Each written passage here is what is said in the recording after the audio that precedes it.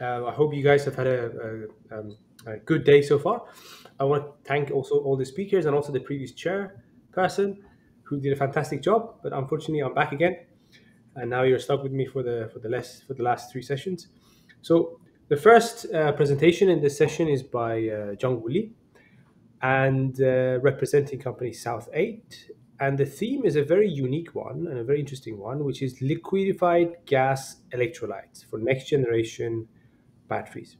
So you have the stage for the next 18 minutes, and then we'll go into Q&A. So good luck. Thanks. I guess I'll need it.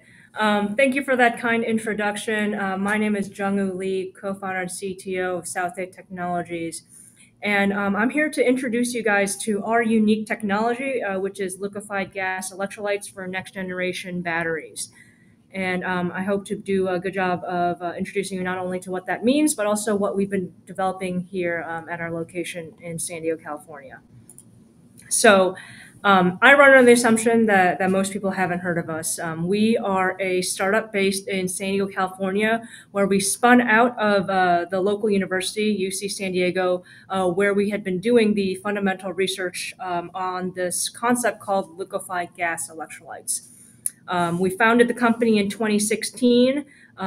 Officially started operations full time, and have now grown from just the fundamental core team to 23 full time employees, spanning not just R&D, but have grown into a lot of process engineering, mechanical engineering, and business development as we've taken this benchtop technology all the way to prototyping, pre-A samples, and beyond into the future. We closed our Series A about a year ago, and that was led by Anzu Ventures with collaboration and follow-on with LG Ventures and Shell Ventures and a handful of other strategic partners. We're the first and only to be in our IP white space, this liquefied gas electrolyte technology. So we already have 7 patents families issued here in the US, and of course now continue to grow those families and have several patents now going forward internationally.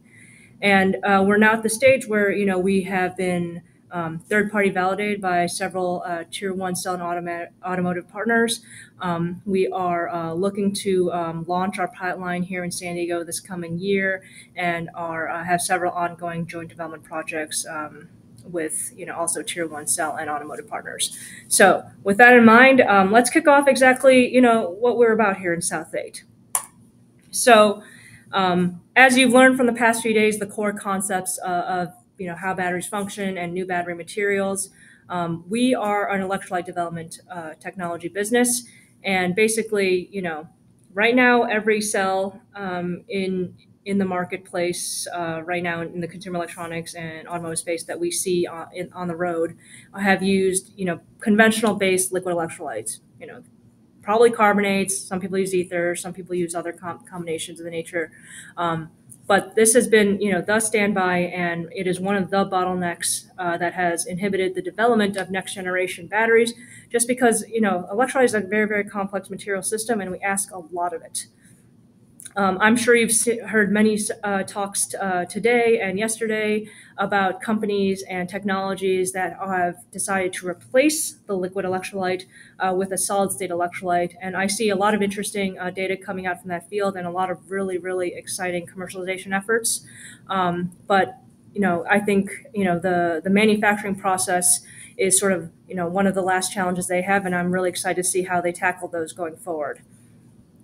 We are the first and only company to say, all right, people have done liquids. We have a whole host of people who are studying and developing solids.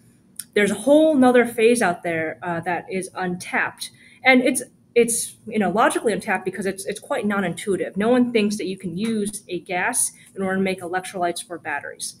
But what people don't always realize is that phase is relative, right? Phase is dependent on temperature and pressure. And just because a component is gaseous based on our assumptions, just by looking out the world, doesn't mean that that is permanent.